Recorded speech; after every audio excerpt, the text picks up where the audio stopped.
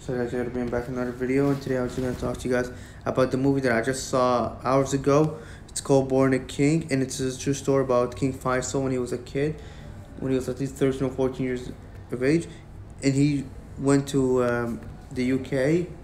We went to London to talk business with the king and the prime minister and all that stuff, where he met people like Winston Churchill and all that stuff, and he's trying basically trying to help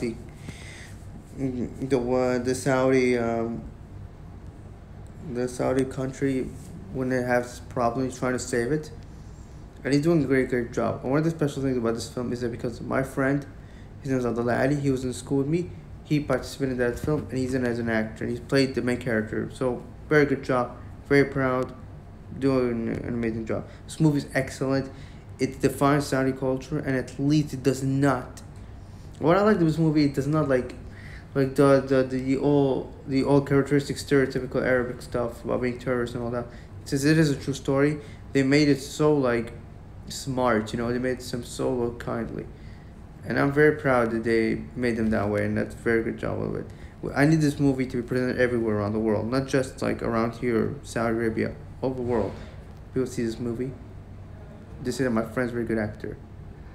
So that's it, guys. 9 out of 10. Great movie. I'll see you guys. Take care and peace.